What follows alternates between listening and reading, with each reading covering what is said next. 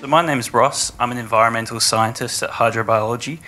I've worked with open source programs since uni, so it's been about 8 years now, and I've been using them pretty much every day. Mostly R and QGIS, but a few other things such as WebODM now. So we looked at producing nearshore benthic habitat maps using drone surveys as the primary method of data capture.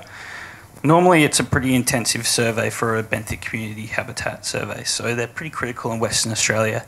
If anyone's done any work for government, environmental impact assessments, things like that, you'll know that your baseline data set for habitat is very, very important. So it typically involves a number of different tools and equipment. So we've got sonar here, we've got a nice image of a dolphin from our towed video.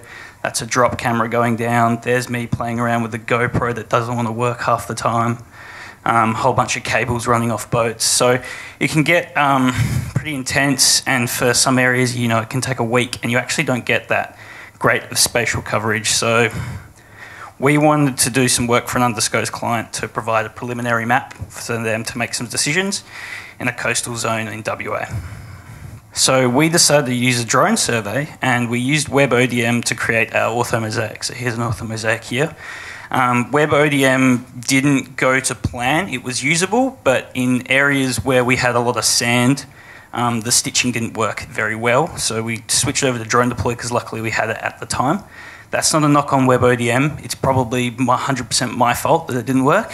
Didn't have the right settings, so that was unfortunate. But drone deploy did do a decent job, so we were able to go and create our map. And then we threw our Orthomosaics into a QGIS plugin called SCP.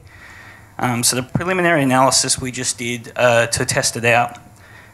So we pretty much drew our areas of interest. So here is some macrophytes here, some sand up there.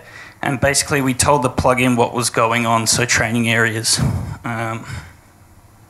And then pretty much after we told it enough of the training areas, it spat out some data for us. So in the yellow, you can see the areas of sand. In the green, you can start to see vegetation. So in the water, macrophytes, so seagrass, algae. So for basic analysis, this model actually worked really, really well, and was a hell of a lot better than doing a week in a boat and then drawing polygons for a week afterwards and reviewing, you know, hours and hours of towed video and images. So it worked pretty quickly. It worked very well. It was actually very well done. So the future of it for us is to improve our use of WebODM so we can get really, really good data out of it, and then also to utilise multispectral drone imagery, because this was just done with a typical RGB camera. So bring in multi-spec and get some really, really good data out of it. I just want to thank the developers of QGIS, WebODM and SCP, and then also everyone that's been part of the FOSS4G community that's pulled this together today. It's been really good. Thank you very much.